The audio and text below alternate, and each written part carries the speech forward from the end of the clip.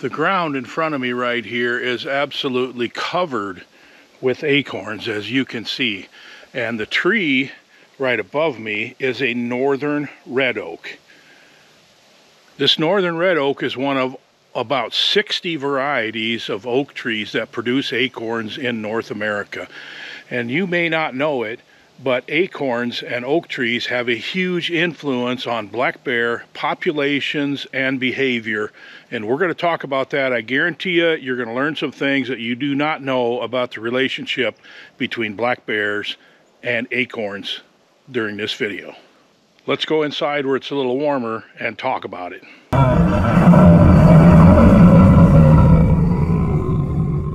Thanks for joining me, gang. I have been wanting to do this video for quite some time.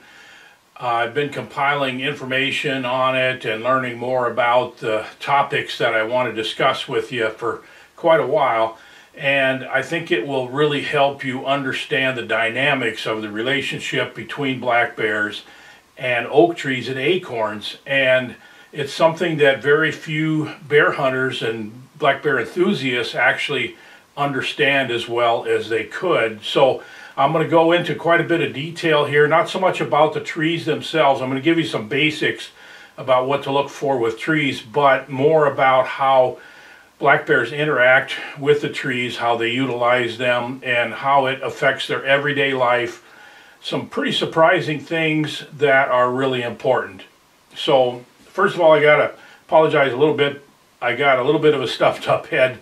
I've been feeling better for the last week or so, but I had grandchildren that showed up for Thanksgiving with the sniffles, and you know what that means. So anyway, I'm on the mend. So let's talk about the trees a little bit to start with. First of all, I mentioned that there's about 60 varieties of oak trees in North America, and we're really just talking about North America here because we're talking about black bears, which are only found in North America. So of those oak trees, they can be divided into two basic groups, and this is important because you have the red oaks and the white oaks. And the red oaks, all the red oaks have more tannins in the acorns that they produce, and tannins are what gives acorns that really bitter taste. So the white oaks do not have as much bitter taste as the red oaks. So keep that in mind. Naturally, the bears are going to gravitate towards the types of oaks that taste better, okay? So red oaks are easily recognizable because the acorns look a little different. They have a smaller cap generally, and they also have leaves that have pointed lobes on them, where white oaks generally have rounded lobes, and they have bigger caps that tend to cover, and there's exceptions to all of these rules, that tend to cover more of the acorn. And here's a picture of, for example, a bur oak, which across the northern part of the United States in the black bears range is one of the favored species of white oaks that black bears really gravitate towards. So if you notice that they've got this bristling or burring around the acorn cap, that is a white oak variety known as the bur oak, and that's at least one that you really should learn to recognize. Here's another interesting difference between white oaks and red oaks. Red oak trees produce acorns generally every other year. They sprout the acorns in one year, and then the next year they fully mature and drop. So generally, most red oak trees will produce a good crop every other year. White oak acorns can produce acorns every single year. So that's another important thing to remember when it comes to looking for the trees where the bears might be feeding. So keep in mind generally that bears will eat both the varieties that are red oaks and white oaks, but they tend to gravitate towards the white oaks more because they taste better. They can sometimes tend to gravitate towards the acorns that have more meat to them, like bigger acorns and so forth. The reason that the bears are so attracted to the acorns, first of all, they've been doing this for 1,000 generations, okay? This has come on down through time where the oak trees and the bears rely on the fruit that the oaks produce. Here's something that might surprise you, and it's probably counterintuitive. It certainly was to me. You know, we had a really dry year, as some people in some areas of the state of Minnesota even called it a drought. It was extremely dry, but we had a bumper crop of acorns this year, which kind of surprised me. Well, I did a little research on this. It turns out that as a survival mechanism, oak trees, when it's really dry, they produce more acorns. And it's, like I said, a survival mechanism where they can just pull on their reserves. They draw away from growing branches and bark and leaves and stuff like that, and actually put their energy into creating more seed. So that's why we had a bumper crop of acorns this year. The amount of acorns that are available to the bears can actually influence the bear population. Or let's give you a little bit of information here about the black bear's reproduction. So they breed generally in the month of June, and then they have what is called delayed implantation, meaning that even though they're bred, the egg does not implant on the wall of the uterus until they go into the den. So they're not even technically pregnant throughout the fall as they're eating more food to try to put on fat for the winter. So if the sow that's bred goes into the winter in good condition, she goes into the den, the zygote will implant on the wall of the uterus and she'll have cubs in the winter, and then they'll come out of the den with her in the spring. So the better condition she is, it'll determine if she has cubs or not and how many cubs she'll have. So incredibly, the number of acorns that are on the oak trees in any given summer and fall can influence the bear population for years to come. When people are baiting bears with really good quality bait, and we're talking sweets and pastries and trail mix and meats and things that the bears really love, a lot of times people are just absolutely shocked that the bears will leave all that good food, high carb food, for the acorns. And it's because the acorns are what they're naturally designed to eat. So it's not just you that is losing your bears from your baits around the 1st of September every year when these oaks really start dropping their acorns. Now, acorns are really high in carbohydrates, which is a natural fit for what the bears are doing. They're in a stage that's called hyperphagia, which means they're eating huge amounts of calories, 25, 30,000, 35, 40,000 calories a day in order to really put on fat. Some of these bears are putting on 5 pounds a day to get them through the winter. So they're looking for high carb foods, not protein so much. Carbohydrates can more easily be converted into fat than proteins. Proteins tend to be usable right away, where carbohydrates are more easily stored. So that's why the high carbohydrate foods are so good for bears that are in this stage of hyperphagia. I mentioned that the acorns across the northern part of the United States tend to start dropping heavily about the 1st of September, which is typically right when the bear hunting season opens, and it can be really, really frustrating. But also keep in mind that the acorns don't have to drop for the bears to use them. They're very adept at climbing trees. They know where the white oak acorns are. They're really good at just going up in the trees and breaking off branches and eating acorns right up in the trees. They'll also knock the acorns down and then go back down on the ground and eat them. So the falling of the acorns is important, but you'll start to see more bear activity around the oak trees even before they fall. It's when they start to become ripe, the bears know it and they start to feed on them.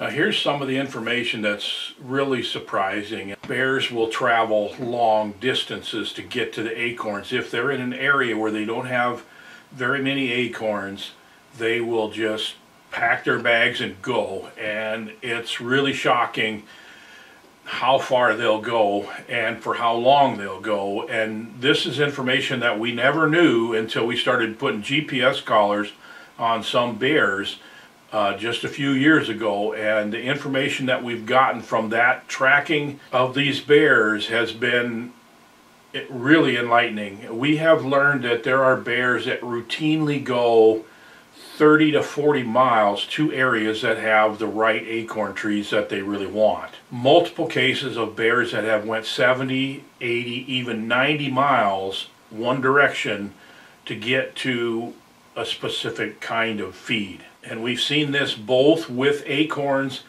and with cornfields, but we're just dealing with the acorns here today. But I'm planting a seed for potentially a future video there with the info about the corn. So how do these bears know where to go when they just take off and they'll travel in a straight line distance basically for 2 days, 3 days, walking continuously almost? They'll go 50, 60, 70 miles, and they'll come to this oak ridge where they'll settle in there for 5 weeks or so, sometimes a little longer, and they'll feed on acorns there. How do they know where those are? Well, the most obvious answer to that is that they've been there before, and they're part of a generational family or whatever of bears that are doing that. Like I said, that's the most obvious answer, but it could be more complicated than that. It could be that they followed their mother there as a cub, who followed her mother there as a cub, and so forth. And that's probably true in many, many cases. How it started, we may never know. But I think there's more to it than that. Bears communicate, whether they really know it or not, a lot of information about where they've been and what they're doing through cues as far as smells and things like that. And I absolutely have no doubt in my mind that a bear can sniff the droppings of another bear and he'll say, wow, he's eating better than I am, and follow him to where he's feeding. Certainly, absolutely no doubt in my mind that that's the case. And it could be that there's a series of these patterns that he's sort of figured out to get him to the place where these acorns are. And I'm totally speculating here, I understand that, but I feel like there's something to this. It's a 2-hour drive to my bear camp, and a lot of these bears are coming from the area where I bear hunt to where I live to feed on the acorns. And this area around the Brainerd area is one of the destinations that they go to because there's a lot of these good white oak acorns. There's other areas that aren't necessarily south, but they're areas that the bears are migrating from the coniferous forest areas where there isn't as much natural food in the end of August, 1st of September, when the berries are done and so forth, and they migrate to where these acorns are. And it doesn't necessarily have to be to the south, although generally there's more oak trees the farther south you get in Minnesota. So all of this, of course, brings up the question, why don't you just bait with acorns? And I think probably everybody that's watching this video thought of that, and I have done that. And I'm telling you, it doesn't work. And I'll tell you why I think it doesn't work, and here's the reason. So you take a bucket of acorns, I gather them up, and I put them on a bear bait. And the bears ignore them. And even when I put a bear bait with a bucket of acorns in an area where there's natural acorns on the ground, they ignored the acorns that are in the bait. And they still prefer to walk around and just kind of graze, pick them up off the ground, and cruise around picking up acorns off the ground, then just sit down and eat a pile of acorns. If you've ever experienced a situation where you put acorns in a bait site and the bears actually sat there and ate the acorns, I would like to hear about it, because I have never seen it personally. I'm not saying it can't happen, but I got in a comment section below that I really would like it. If you have thoughts on this, please leave your comments below. So that's the gist of it. We have to always keep in mind that black bears in most areas where there are oak trees within reach will utilize acorns as a food source, and generally in the late summer to early fall, it is their #1 food source.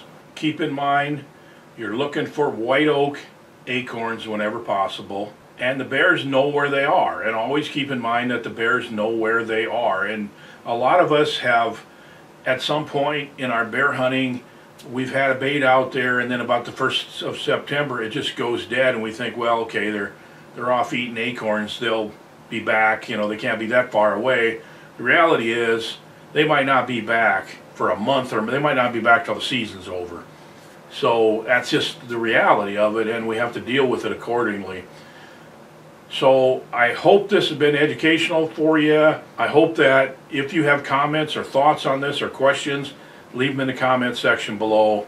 Be happy to answer them if I can. And I definitely would like to hear your thoughts on this, because let's face it, this is a problem that every bear hunter faces, and it's really, really interesting to understand the value of oak trees and acorns to black bears across North America.